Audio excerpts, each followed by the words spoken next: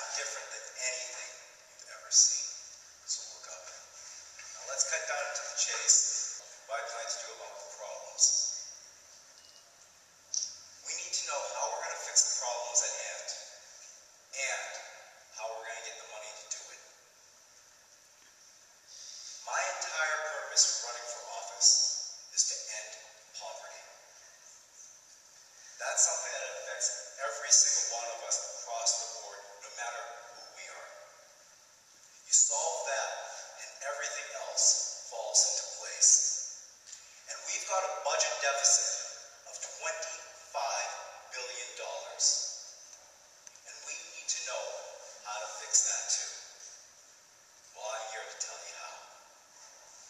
And I'm going to back it up with facts and figures from some of the most respected organizations on the matter, like the United Way, like the National Alliance for Homelessness, like the Northeast Ohio Coalition for the Homeless, like the National Coalition for the Homeless, like the County of Los Angeles. Yes, I'm even going to use the government's own reports to prove that what I'm saying is true.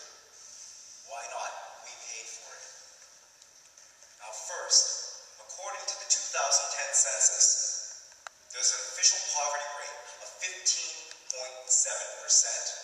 That's 47.8 million people in this country living in poverty or worse. Add to that another 5 million people estimated living homeless on the streets, and millions more living in vehicles.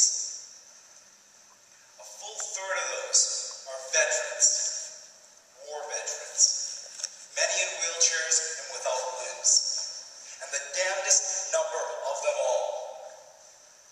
We have a total of 18.9 million empty housing units in this country. You do the math. Did you know that the banks, the very same ones that got a $1.6 trillion bailout in the most bipartisan fashion I've ever seen in my life, the same ones that purposely crashed our economy and used our homes as casino chips, then, after getting all their money back and then some, are still foreclosing to this very day, making more and more people homeless. They take over apartment complexes and make paying renters go out on the streets so that they can leave these buildings vacant for years, so that they can fall apart and depreciate in value, so that they can come back years down the road and buy them up cheap and get these huge subsidies from taxpayers, from the redevelopment agencies, so that they can build their self-glorifying museums. And what is our government doing about it? Well, they're complicit. Both the Democratic and Republican parties are aiding and abetting in the theft of our homes and our resources. It is not a bank teller who comes knocking down your door and throwing you out on the street. It's a sheriff, a government employee who is controlled by the politicians. All the while, they continue to gut our schools and make them nothing more than meat grinders for the military and prison industrial complexes. And one side says there's nothing they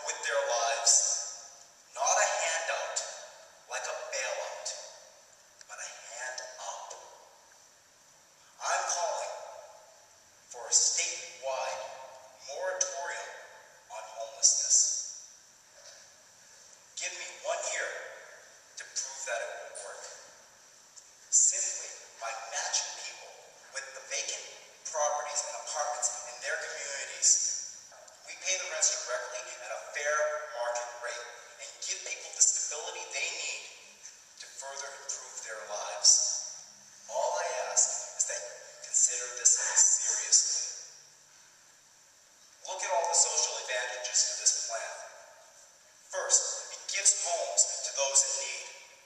Then, consider that the money paid for the rents goes directly back into our local economies. And take it a step further. Let's give preference to the small property owner, the one who has 4 or 5 units.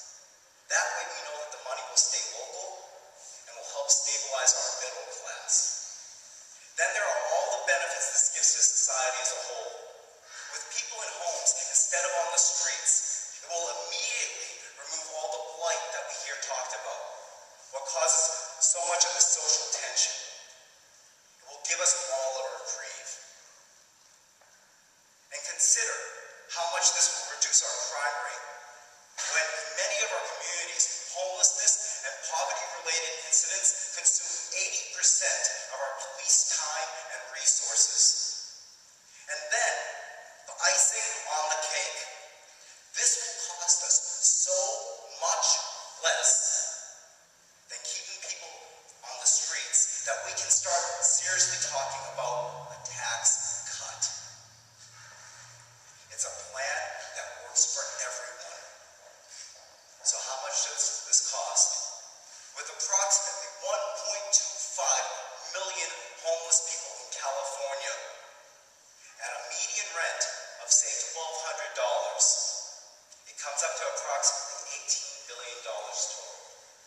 Now I can hear you asking already, in this economy, in this recession, with a $25 billion budget gap, where in the world am I going to come up with another $18 billion to house everyone on top of what we already need to cover?